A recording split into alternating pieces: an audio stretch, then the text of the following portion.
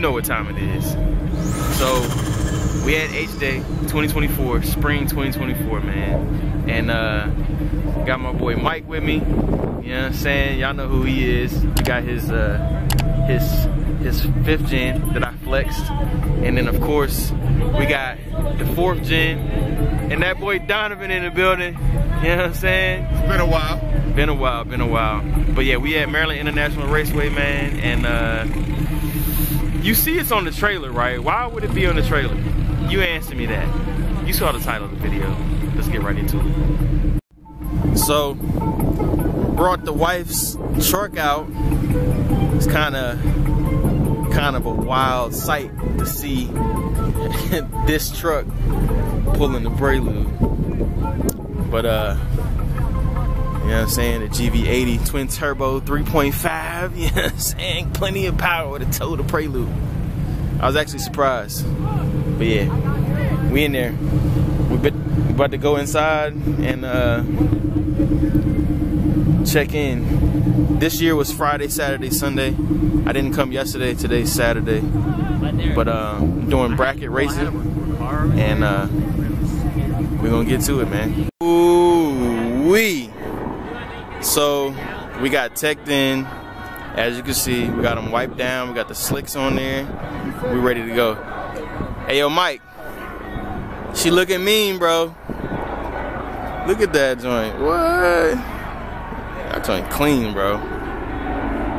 So yeah, we're both doing bracket racing, and it's sponsored by Eat, Sleep, Race. You know what I'm saying? But we checked the 2-step. Both of the cars ready to go, man. Can't wait. Preludes is repping this year, bro.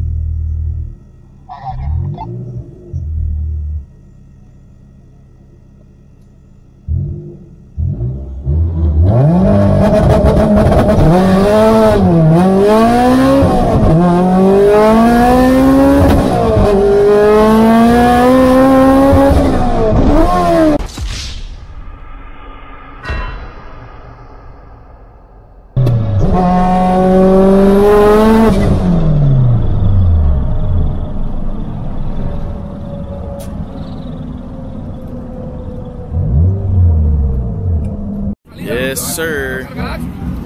So I made the first pass, and you guys saw from the footage on the GoPro angle, I almost money shifted from 3rd to 2nd. I think I caught it in time. Motor's good, starts right up, sounds good. So we just got to hit 4th.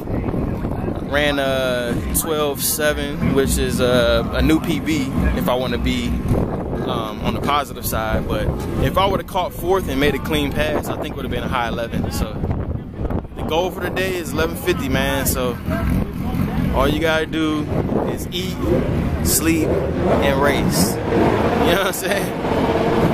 Let's get it.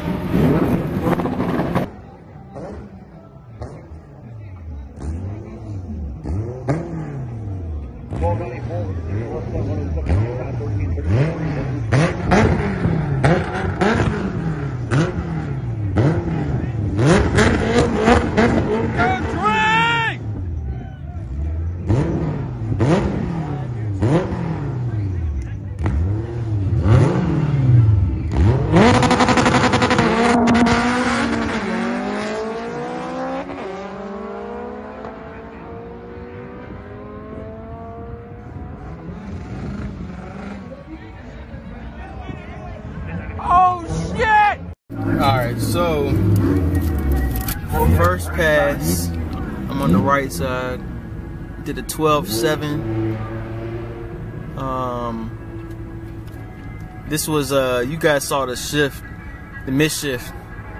For this one, kind of coasted past the 8th, from the 8th on, and this was the second hit. I'm on the right again, and did a little bit better. I was able to. I still kind of granny shifted.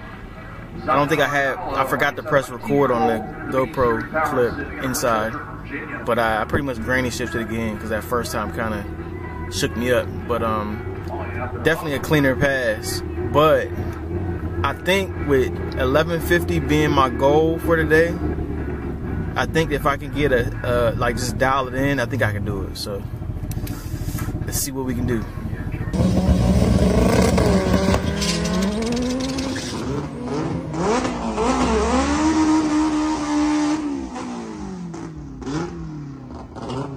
Hey, so it's day 2, man. Exciting day. Quick recap. I don't know what you guys saw in the last clip.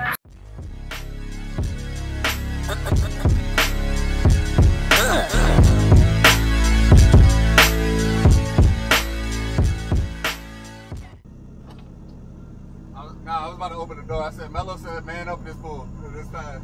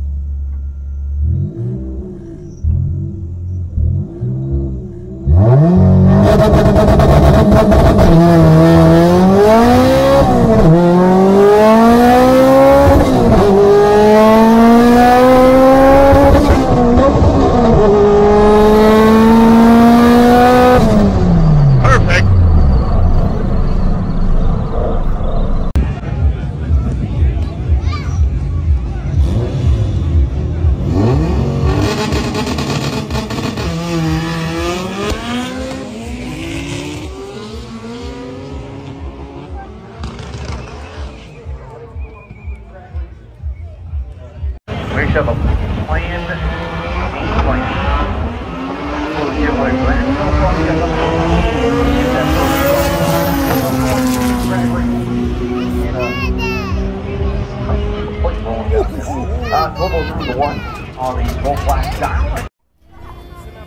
Hey, can you drive for me? Can you race for me? I'm tired. Oh yeah, he's ready. See that? Look at that. Look at that look in his eye. He wants to win. You gotta shift gears. Shift gear. Right here.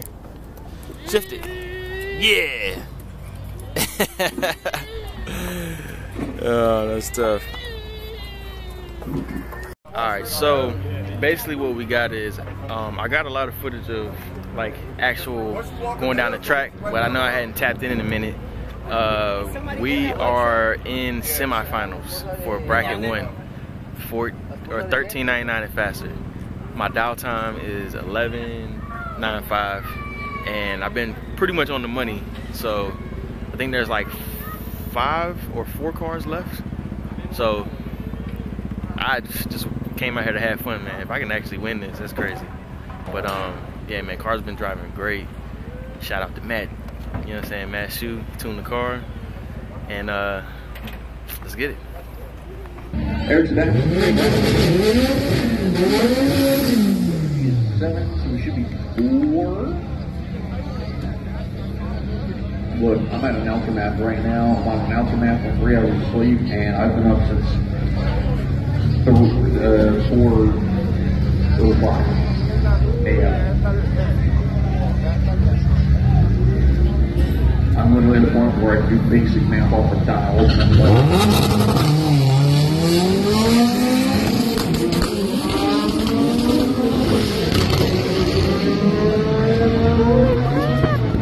Top of the racetrack, Trey Brown here, Sebastian. Some brakes from Brown, but the one line for Sebastian. Trey Brown's going to break out.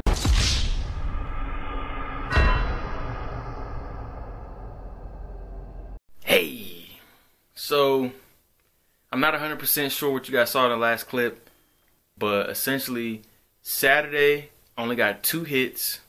I ran a 12.7, misshifting. You guys saw that clip.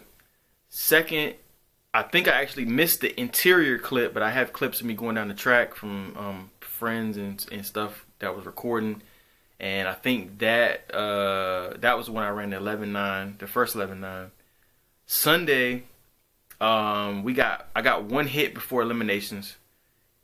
Now, I ain't gonna lie, I've been to Honda Day a bunch of times, and I've never seen that many racers. So between having what I think probably an extra 100 to 150 racers, because last year I feel like I was like maybe 200 racers. This year was like somebody said over 350.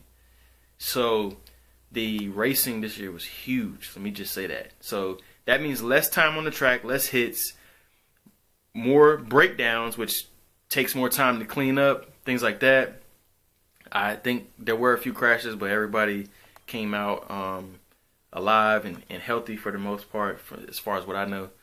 But Sunday, we only got 1 hit, and then it was straight to eliminations, which didn't even start until 6 o'clock, bro.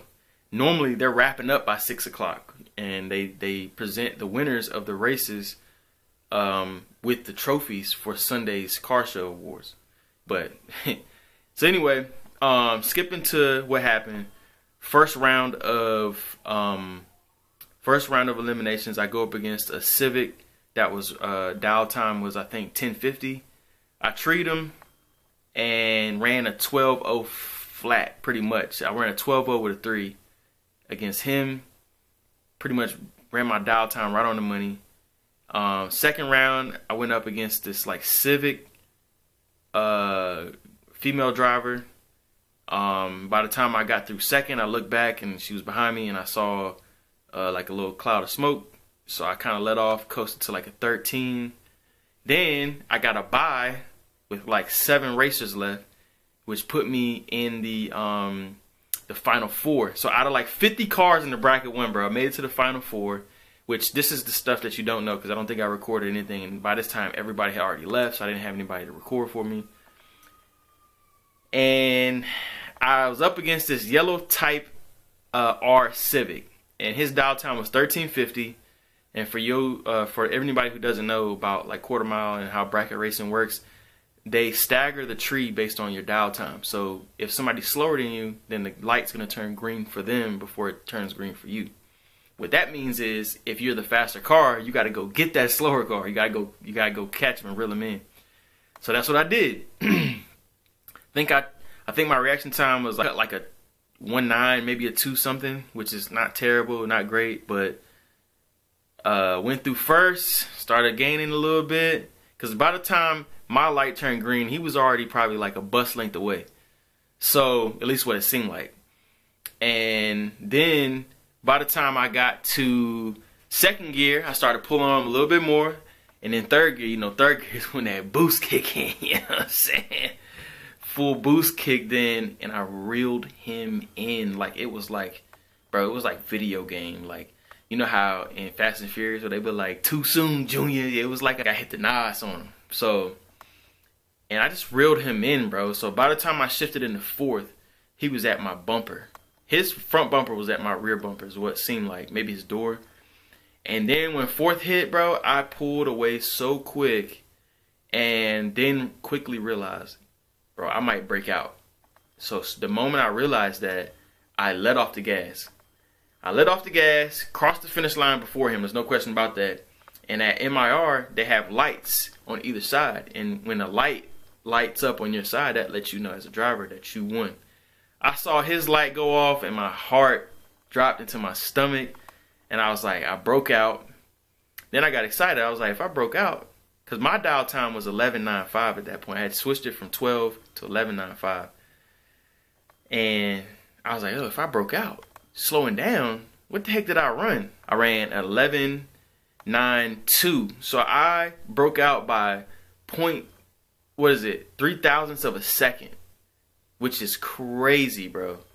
So all I had to do was like literally tap the brakes or pull the e-brake real quick, and I would have, yeah. But anyway, so that was the Final Four race. That Type R Civic did end up going to win the bracket class in the next round against, I think it was a RSX. Not sure what his dial time was. But I was right there, man. So I'm really proud of myself, and I'm really proud of how the Prelude performed. I was out there repping for us, man. I was repping for the lose, and I don't think I did too bad. And I gotta say, I had a lot of fun, man. H-Day, if you've never been, you are missing out. I'll tell you that. Mike actually did. He ran a 13 flat on his first time ever on the track, ever on slicks. He did really good. I tried to coach him through some things, but I told him ultimately, bro, just go have fun. That's what he did. He ran a 13 flat, and it was fun, man. So I can't wait till the next one. I got some more track events planned, man. Just stay tuned. My goal was for this car was to win H-Day in first place. Done that a few times. I wanted to make 600. Been at 600 for about 2 years now, and my final goal was to be able to run an 1150. I'm almost there. But with that being said, you see that right there? That's the subscribe button. Go ahead and hit that, and I'll see y'all on the next one.